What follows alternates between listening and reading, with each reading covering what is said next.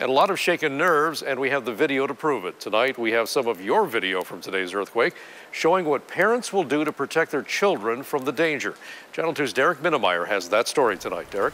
Yeah, Mike, I think all of us have a story to tell about the morning, rumbling many into panic mode.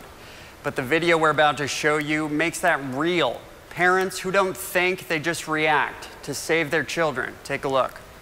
Just a regular Friday for Jesse Elmore and his 3 kids getting ready for school. Oh, earthquake. I just started the coffee pot, poured myself a cup of coffee. Keeping it cool for the kids. Just another quake in Alaska, Jesse thought. His 3rd child was downstairs. The frantic race to get the family to safety began. So the first thing that went through my mind was earthquake. This is a bigger one than we've had in a while. So the dad and me kicked in. Jesse isn't the only shaking example of parental instincts kicking in. A similar start to the day for the Skillias.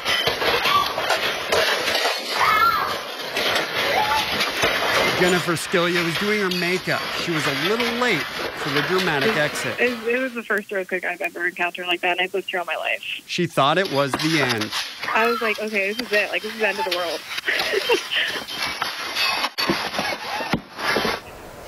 Mike, both families are safe and sound, a little bit shaken up, as we all are, but safe. Cleanup projects are underway across Anchorage and the Mat-Su. Back to you, Mike.